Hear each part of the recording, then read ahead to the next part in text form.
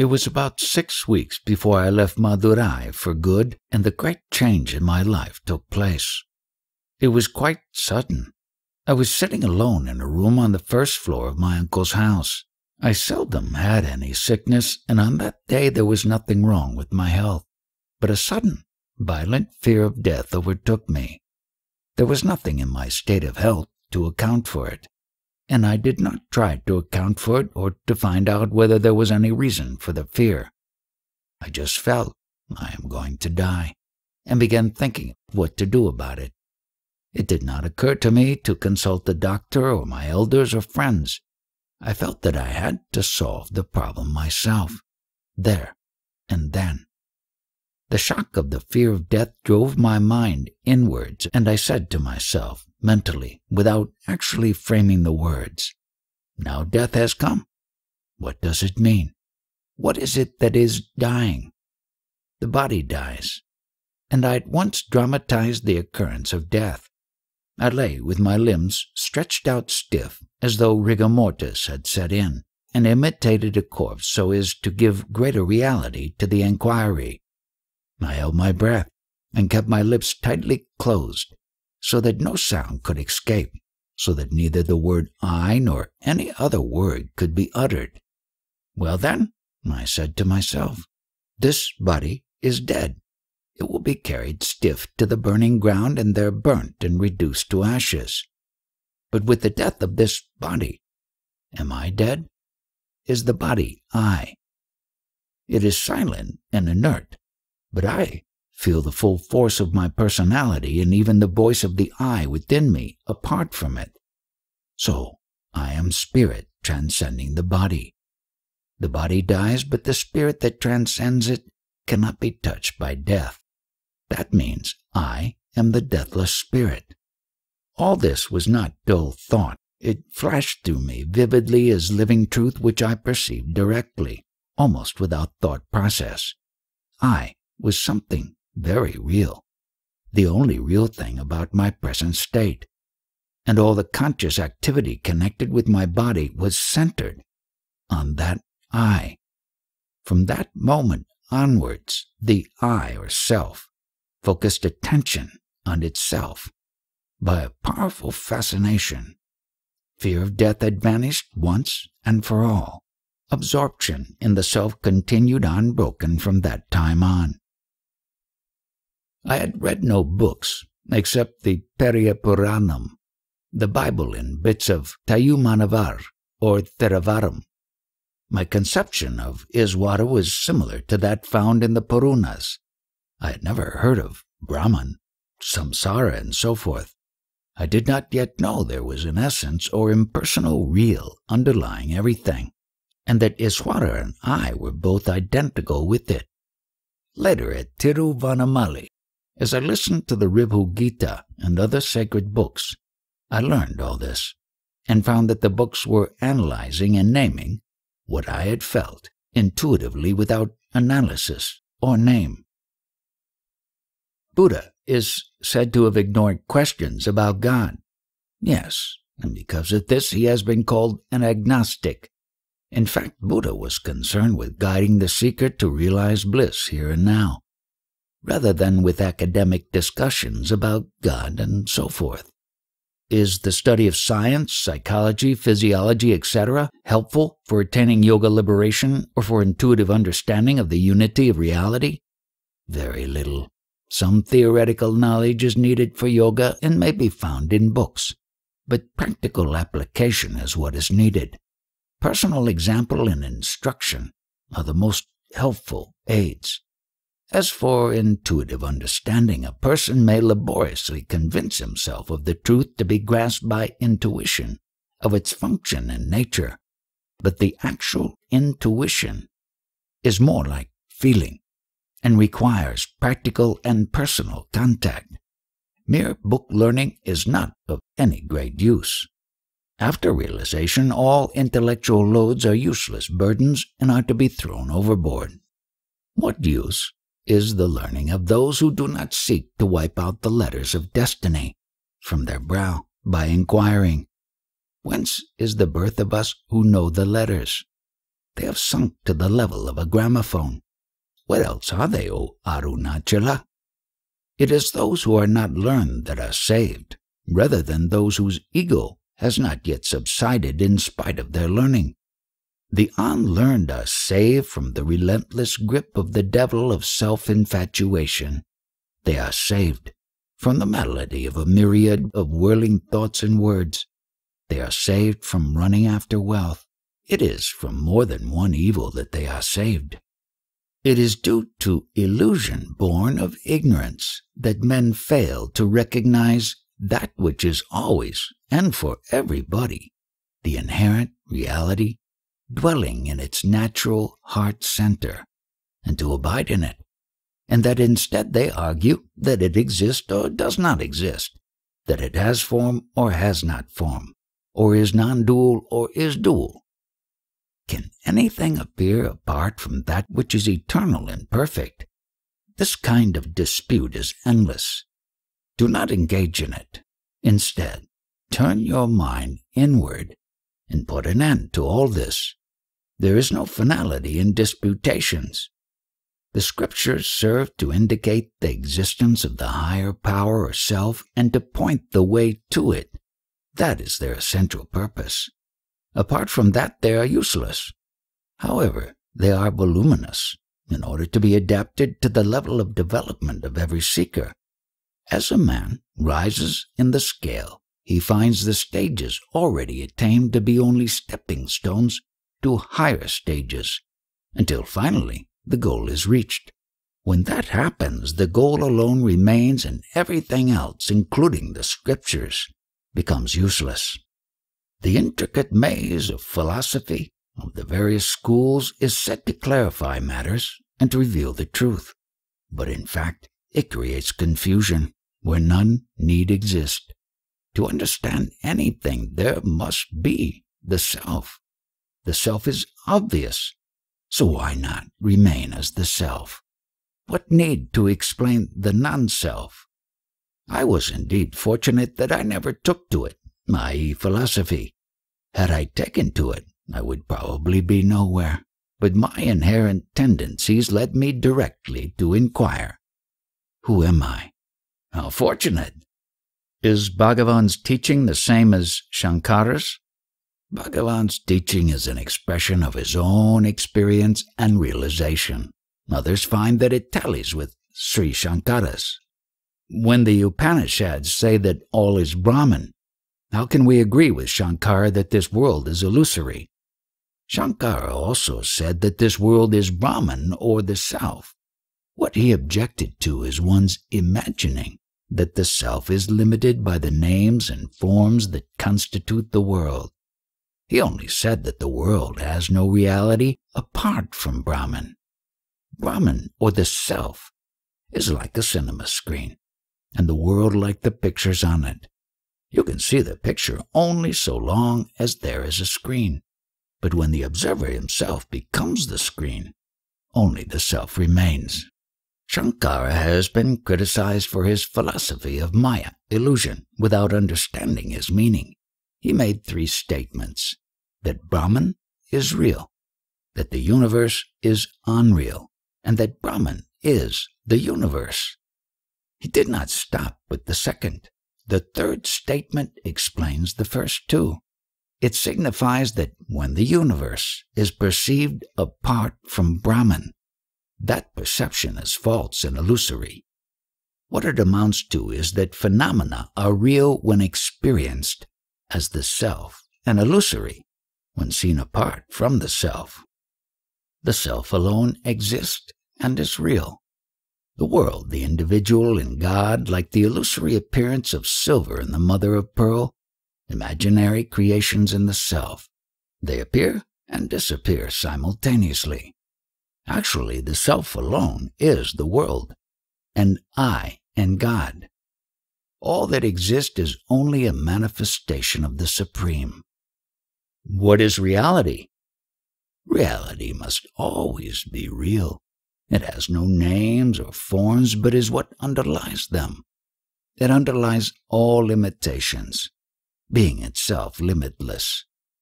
It is not bound in any way. it underlies unrealities, being itself real. It is that which is. It is as it is. It transcends speech and is beyond description such as being or non-being. The Buddhists deny the world, whereas Hindu philosophy admits its existence but calls it unreal. Isn't that so? It is only a difference of point of view.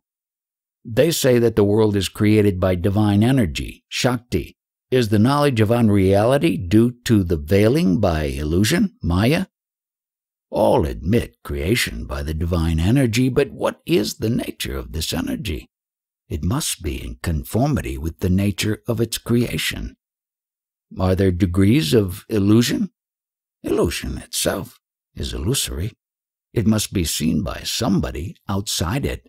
But how can such a seer be subject to it? So how can he speak of degrees of it?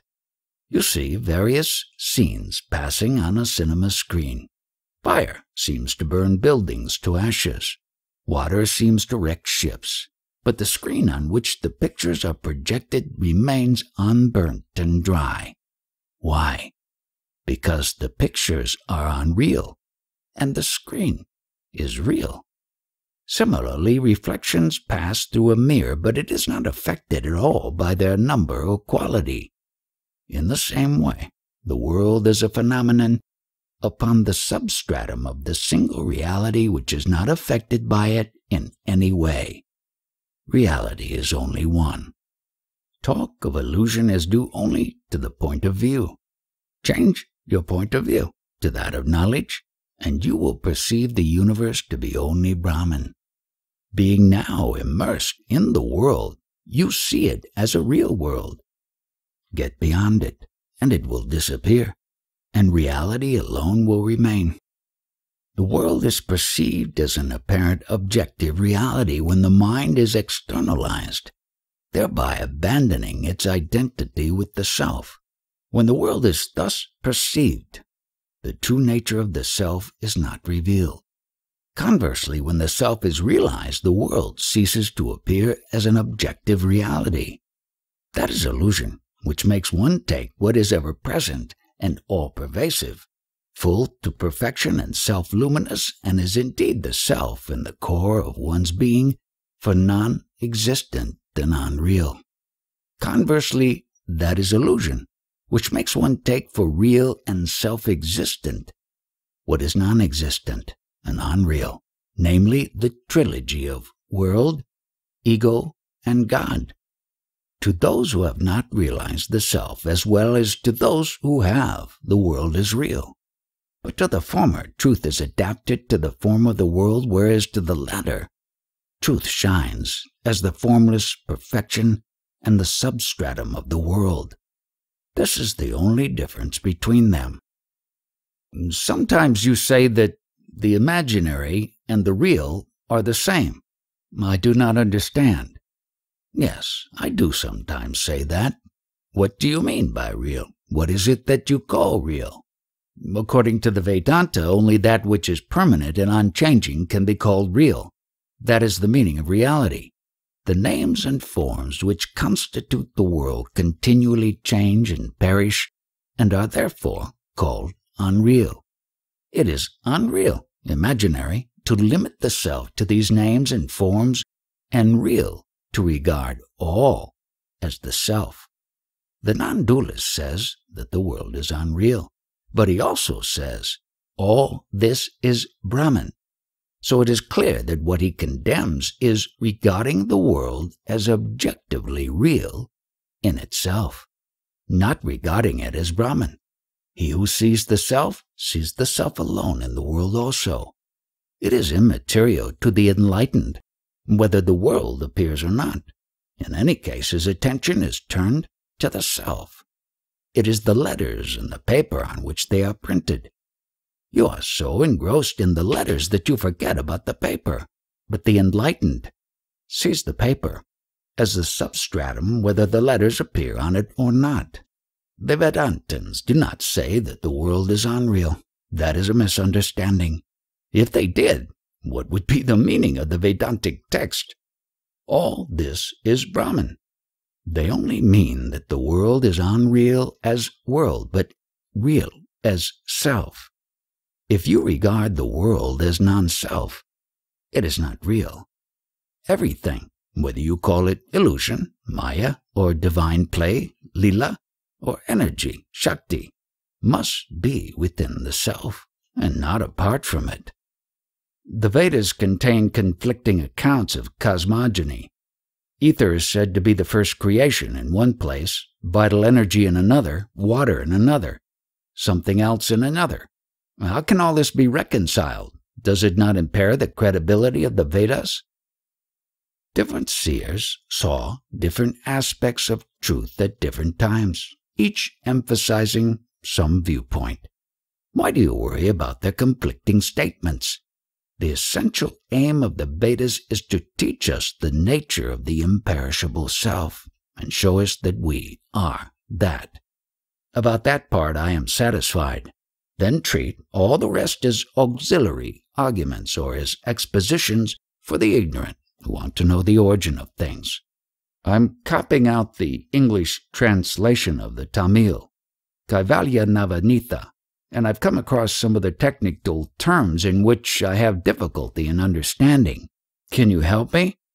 These portions deal with theories of creation. They are not essential because the real purpose of the scriptures is not to set forth such theories. They mention the theories casually, so that those readers who wish to may take interest in them.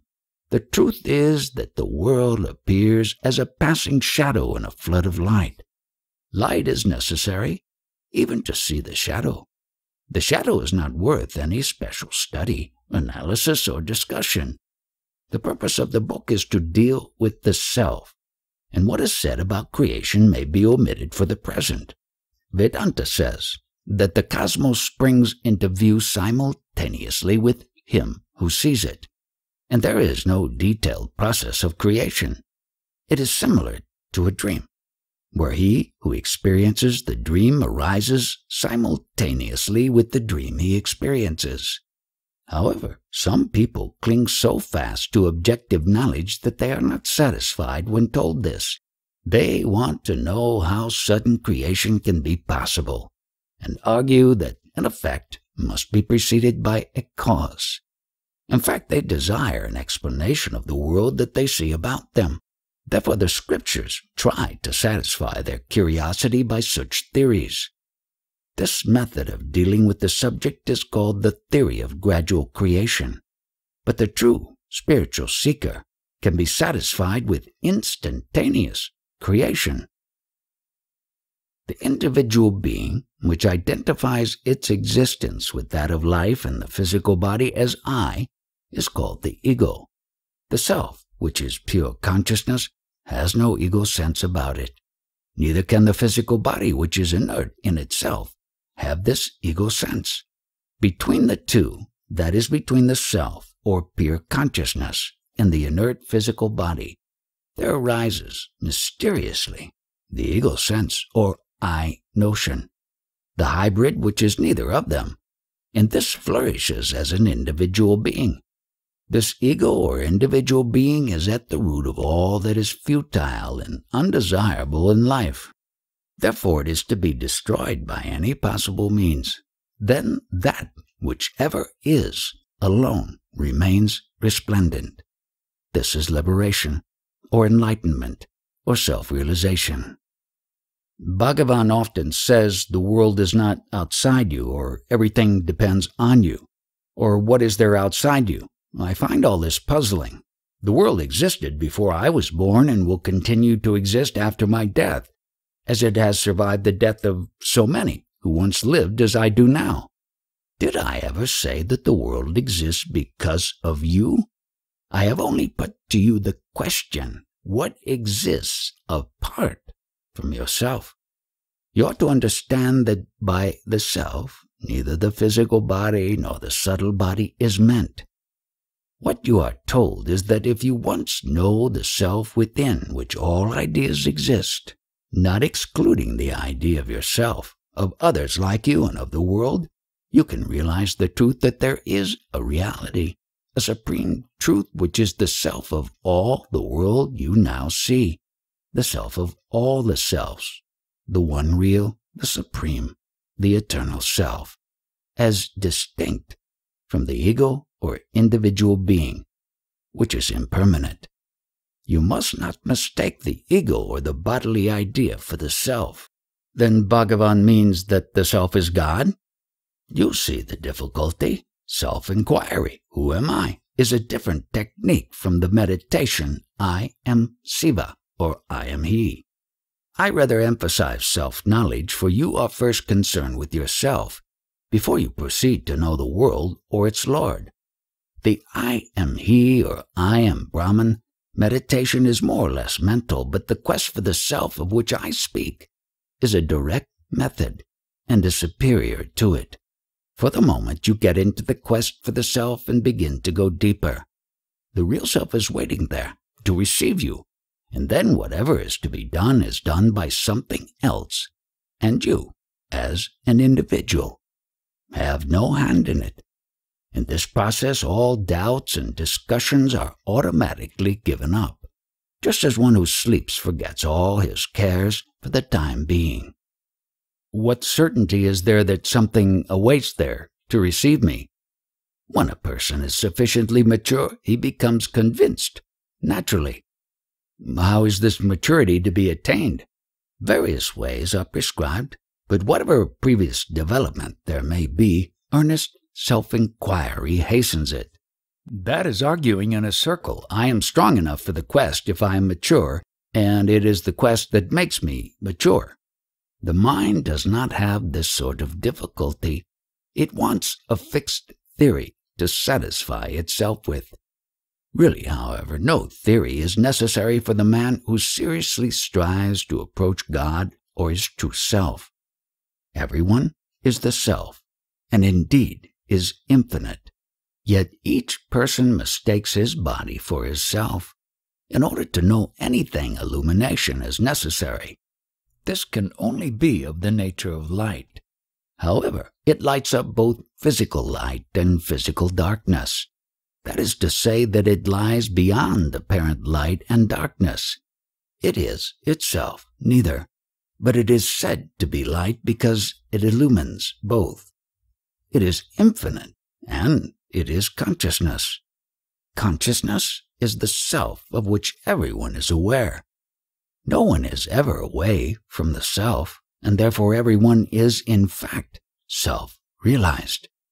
Only, and this is the great mystery, people do not know this and want to realize the self. Realization consists only in getting rid of the false idea that one is not realized. It is not anything new to be acquired. It must already exist or would not be eternal, and only what is eternal is worth striving for. Once the false notion, I am the body or I am not realized, has been removed, supreme consciousness or the self alone remains, and in people's present state of knowledge, they call this realization. But the truth is that realization is eternal and already exists here and now. Consciousness is pure knowledge. The mind arises out of it and is made up of thoughts. The essence of the mind is only awareness or consciousness. However, the ego overclouds it. It functions as reasoning, thinking, or perceiving. The universal mind, not being limited by the ego, has nothing outside itself, and is therefore only aware. This is what the Bible means by I am that I am. The ego-ridden mind has its strength sapped and is too weak to resist distressing thoughts. The egoless mind is happy, and we see in deep, dreamless sleep. Clearly, therefore, happiness and distress are only modes of the mind. When I seek the I see nothing. You say that because you are accustomed to identify yourself with the body and sight with the eyes. But what is there to be seen, and by whom, and how? There is only one consciousness, and this, when it identifies itself with the body, projects itself through the eyes and sees the surrounding objects. The individual is limited to the waking state. He expects to see something different and accepts the authority of his senses. He will not admit that he who sees, the object seen, and the act of seeing are all manifestations of the same consciousness, the I. Meditation helps to overcome the illusion that the self is something to see. Actually, there is nothing to see. How do you recognize yourself now? Do you have to hold a mirror up in front of yourself to recognize yourself? The awareness itself is the I. Realize it, and that is the truth. When I inquire into the origin of thoughts, there is the perception of the I, but it does not satisfy me. Quite right, because this perception of I is associated with the form, perhaps with the physical body. Nothing should be associated with the pure self. The self is the pure reality in whose light the body, the ego, and all else shine. When all thoughts are stilled, pure consciousness remains over. How did the ego arise? There is no ego. If there were, you would have to admit of two selves in you. Therefore, there is no ignorance. If you inquire into the self, ignorance, which is already non-existent, will be found not to exist, and you will say that it is fled. Absence of thought does not mean a blank. There must be someone to be aware of that blank. Knowledge and ignorance pertain only to the mind and are in duality, but the self is beyond them both. It is pure light. There is no need for one self to see another. There are no two selves. What is not the self is mere non-self and cannot see the self. The self has no sight or hearing. It lies beyond them. All alone is pure consciousness. I don't know whether the self is different from the ego. In what state were you in deep sleep? I don't know. Who doesn't know? The waking self? But you don't deny that you existed while in deep sleep.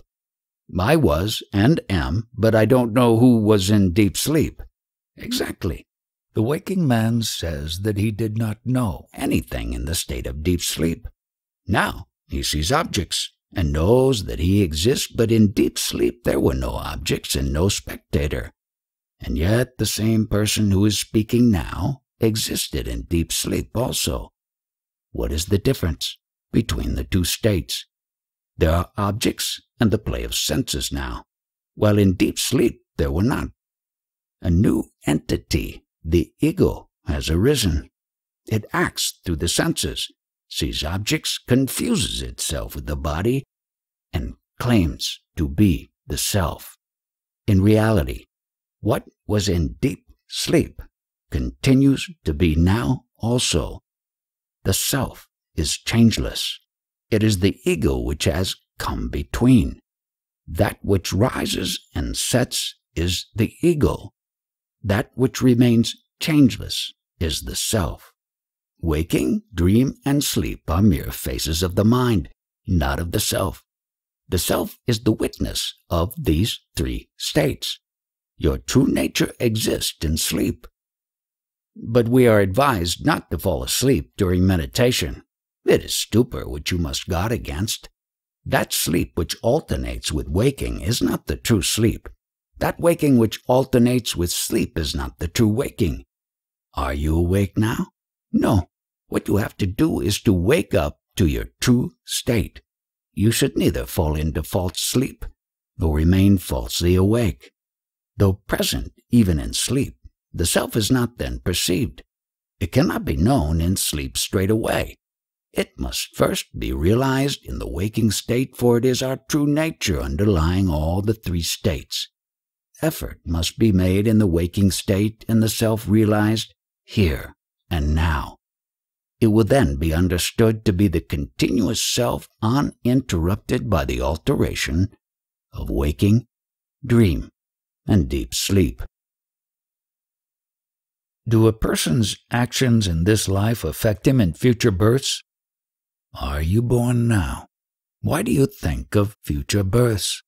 The truth is that there is neither birth nor death. Let him who is born think of death and palliatives for it. Is the Hindu doctrine of reincarnation right? No definite answer is possible. Even the present incarnation is denied.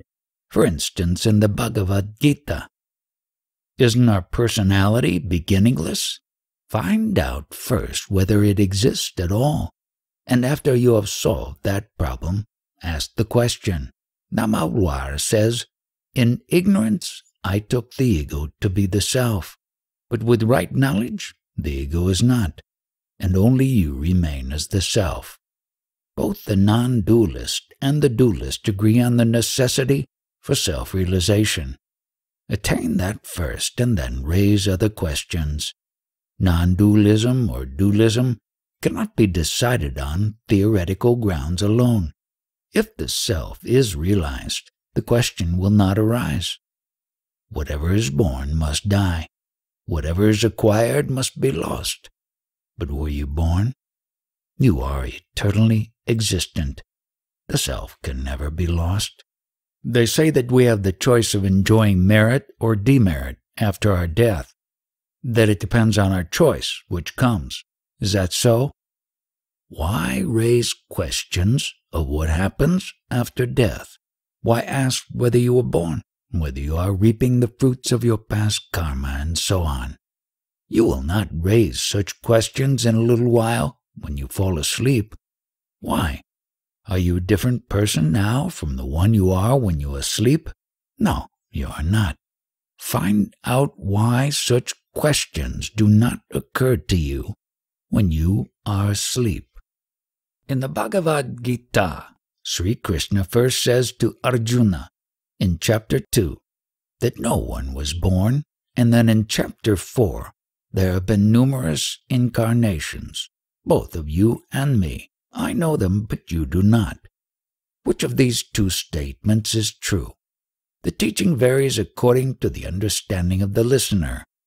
When Arjuna said that he would not fight against his relatives and elders in order to kill them and gain the kingdom, Sri Krishna said, "Not that these, you or I, were not before, are not now, nor will be hereafter. None was born, none has died, nor will it be so hereafter." He further developed this theme, saying that he had given instructions to the sun, and through him to Ikshvaku. And Arjuna queried how that could be, since he had been born only a few years back, while they lived ages ago. Then Sri Krishna saw his point of view and said, "Yes, there have been many incarnations of me and you. I know them all. You do not." Such statements appear contradictory, but they are true according to the viewpoint of the questioner. Christ also said, "Before Abraham was I am." Just as in dreams you wake up after several new experiences, so after death another body is found. Just as rivers lose their individuality when they discharge their waters into the ocean, and yet the waters evaporate and return as rain on the hills and back again through the rivers to the ocean, so also individuals lose their individuality when they go to sleep, but return again according to their previous innate tendencies. Similarly, in death also, being is not lost. How can that be? See how a tree grows again when its branches are cut off. So long as the life source is not destroyed, it will grow. Similarly, latent potentialities withdrawn into the heart at death, but do not perish. That is how beings are reborn. In truth, there is neither seed nor tree, there is only being. How long is the interval between death and rebirth? It may be long or short, but a realized man undergoes no such changes. He merges into the infinite being, as is said in the Brihad Aranyaka Upanishad. Some say that those who after death take the path of light are not reborn, whereas those who take the path of darkness are born after they have reaped their karma, self-made destiny, in their subtle bodies. If a man's merits and demerits are equal, he is reborn immediately on earth. If the merits outweigh the demerits, his subtle body goes first to heaven, while if the demerits outweigh the merits, it goes first to hell. But in either case, he is later reborn on earth. All this is described in the scriptures, but in fact there is neither birth nor death. One simply remains what one really is. That is the only truth.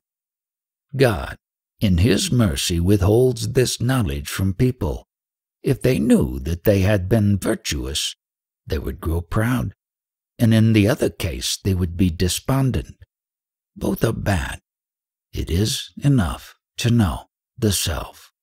A competent person who has already, perhaps in a previous incarnation, qualified himself, realizes the truth, and abides in peace as soon as he hears it told to him just once, whereas one who is not so qualified has to pass through the various stages before attaining samadhi, direct, pure consciousness of being. That is to say that a lifetime may be regarded as a day's journey upon the pilgrimage to self-realization. How far from the goal one starts depends on the effort, or lack of effort, made on the previous days. How far forward one advances depends on the effort of today. A science lecturer from a university asked whether the intellect survives a man's death, and was told, "Why think of death? Consider what happens in your sleep. What is your experience of that?" But sleep is transient, whereas death is not. Sleep is intermediate between two waking states, and in the same way death is intermediate between two births. Both are transient. I mean, when the spirit is disembodied, does it carry the intellect with it? The spirit is not disembodied. The bodies differ.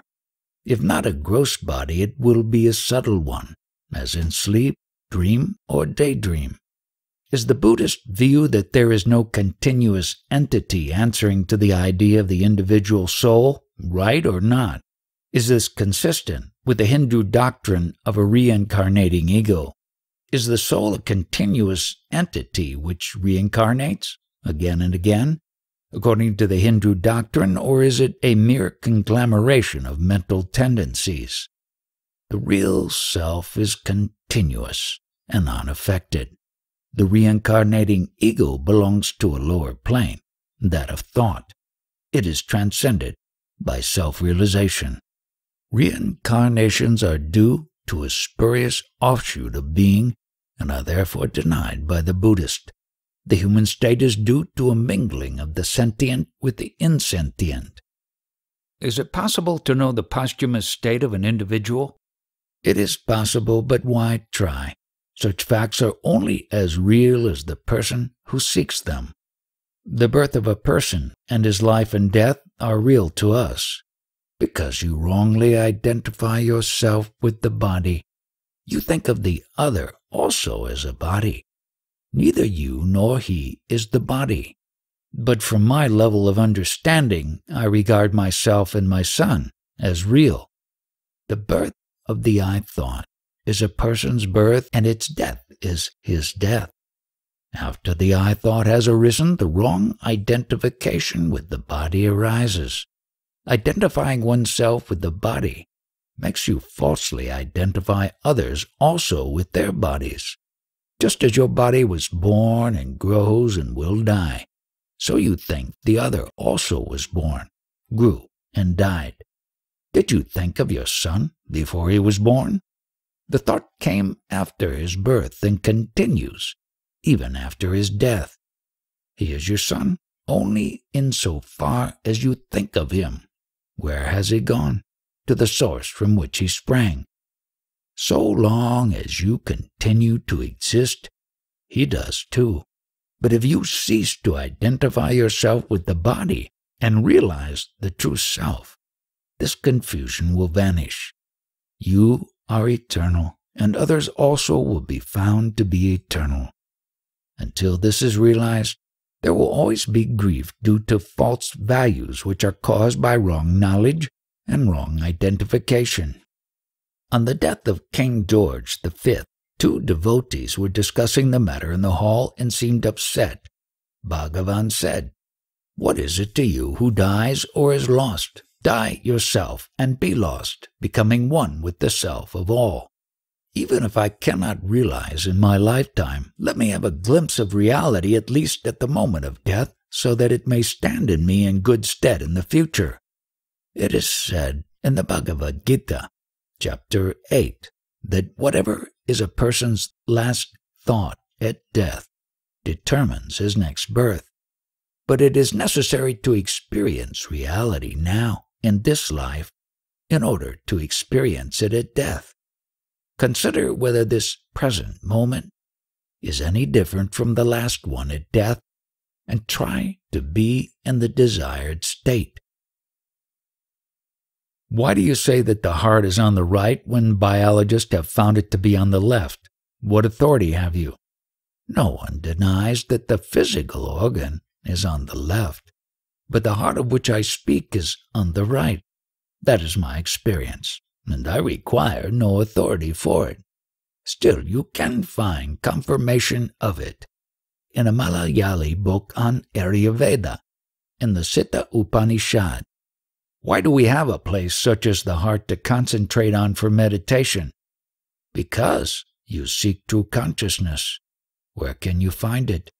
Can you attain it outside yourself? You have to find it internally. Therefore, you are directed inward. The heart is the seat of consciousness, or consciousness itself. I ask you to observe where the eye arises in your body, but it is not really quite correct to say that the eye arises from and merges in the chest at the right side.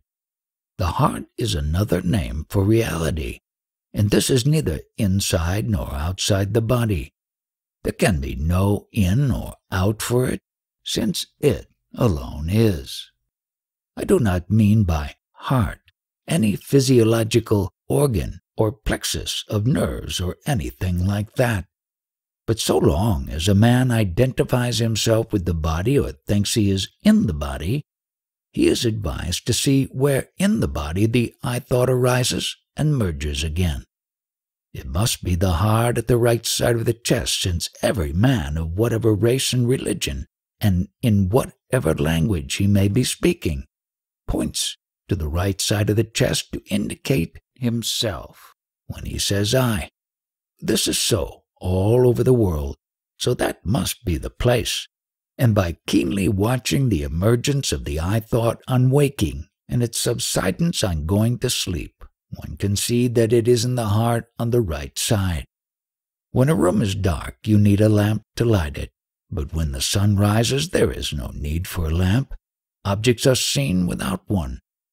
And to see the sun itself, no lamp is needed because it is self-luminous. Similarly, with the mind, the reflected light of the mind is necessary to perceive objects, but to see the heart, it is enough for the mind to be turned towards it. Then the mind loses itself, and the heart shines forth. There are said to be 6 subtle organs of different colors in the chest, of which the spiritual heart is said to be the one situated 2 fingers' breadth to the right from the center. But the heart is also said to be formless. Does that mean that we should imagine it to have a form and meditate on this? No, only the quest, who am I, is necessary. That which continues to exist throughout sleep and waking is the same being in both. But while waking there is unhappiness, and therefore the effort to remove it. When asked who awakes from sleep, you say I. Hold fast to this I. If that is done, the eternal being reveals itself. The most important thing is the investigation of the I, and not concentration on the heart center. There is no such thing as the inner and the outer. Both words mean the same or nothing at all. Nevertheless, there is also the practice of concentration on the heart center, which is a form of spiritual exercise. Only he who concentrates on the heart can remain aware when the mind ceases to be active and remains still, with no thoughts, whereas those who concentrate on any other center cannot retain awareness without thought, but only infer that the mind was still after it has become active again. Thoughts suddenly cease, and I rises up equally and suddenly, and continues. It's only a feeling, not a thought. Can it be right? Yes, it is right. Thoughts have to cease and reason to disappear for the I to rise up and be felt. Feeling is the main thing, not reason. Moreover, it is not in the head, but at the right side of the chest. That is where it should be, because the heart is there. When I look outwards, it disappears. What should I do? Hold fast to it. The bliss of self is always yours, and you will find it if you seek it earnestly. The cause of your misery is not in your outer life. It is in you, as your ego. You impose limitations on yourself and then make a vain struggle to transcend them. All unhappiness is due to the ego. With it comes all your trouble. What does it avail you to attribute the cause of misery to the happenings of life, when that cause is really within you? What can happiness get you from these things extraneous to yourself? When you get it, how long will it last? If you would deny the ego and scorch it by ignoring it, you would be free.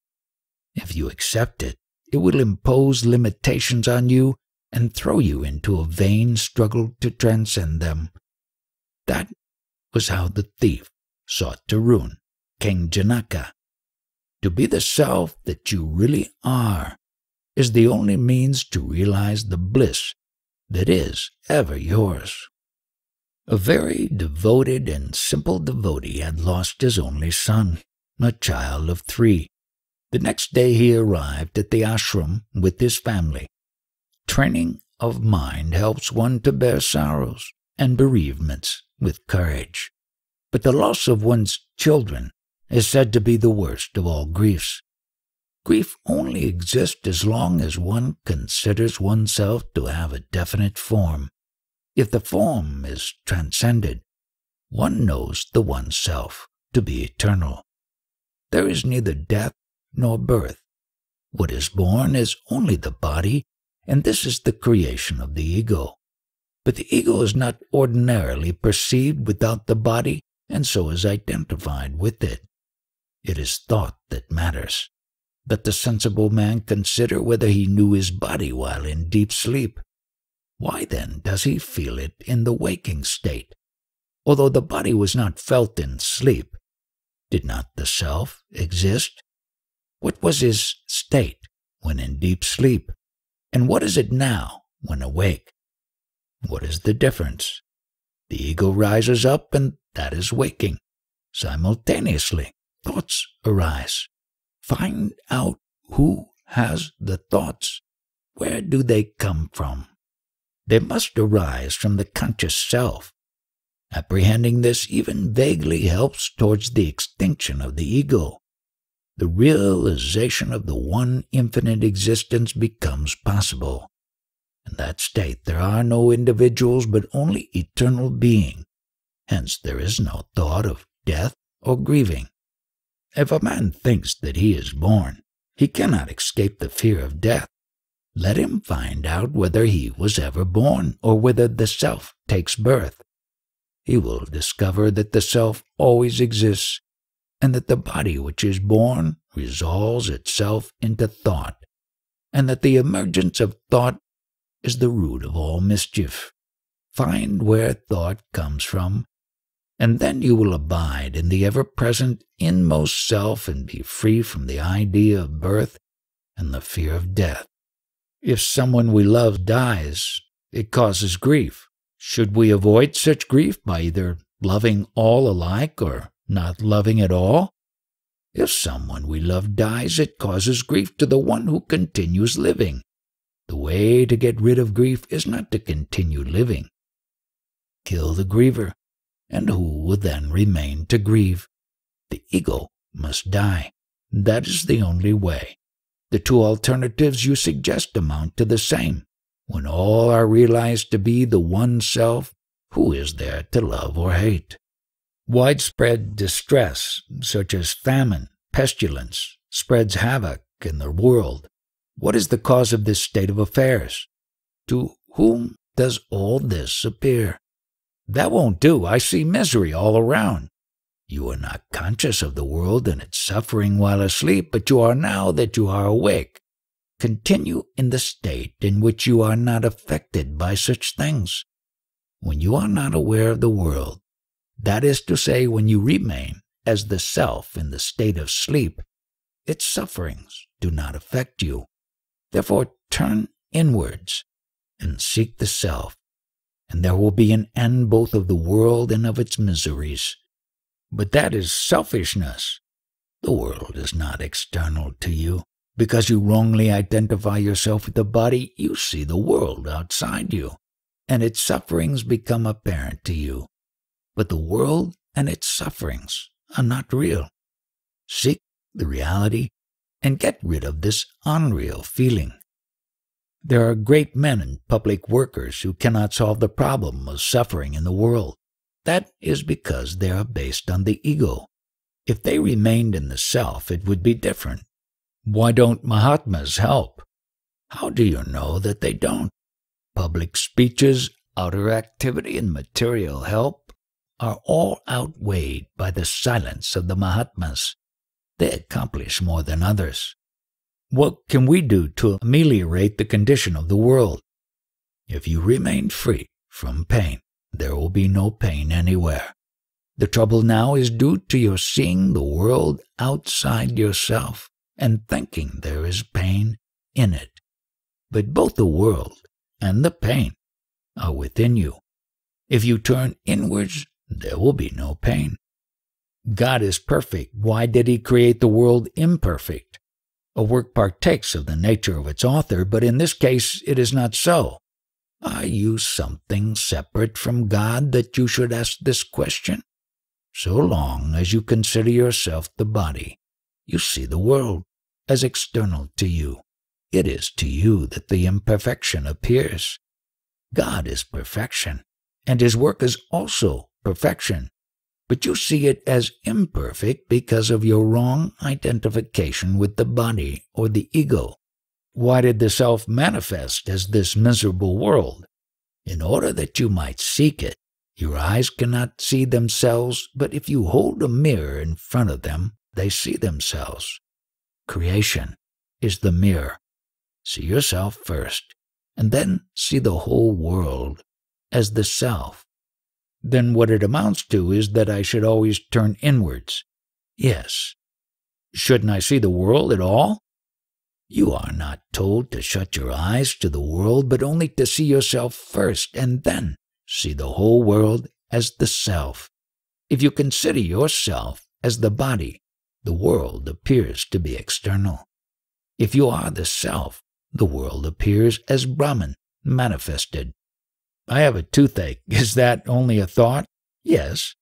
Then why can't I think that there is no toothache and so cure myself? One does not feel the toothache when one is absorbed in other thoughts or when asleep. But it still remains. So strong is man's conviction of the reality of the world that it is not easily shaken off. But the world is no more real than the individual who sees it. At present, there is a Sino-Japanese war going on. If it is only in the imagination, can or will Sri Bhagavan imagine it not to be going on and so put an end to it? The Bhagavan of the questioner, whom the questioner sees as an external being, is as much a thought of his as the Sino-Japanese war. But why should there be suffering now? If there is no suffering, how could the desire to be happy arise? If that desire did not arise, how could the quest of the self arise? Then is all suffering good? Yes. What is happiness? It is a healthy and handsome body, regular meals, and so on.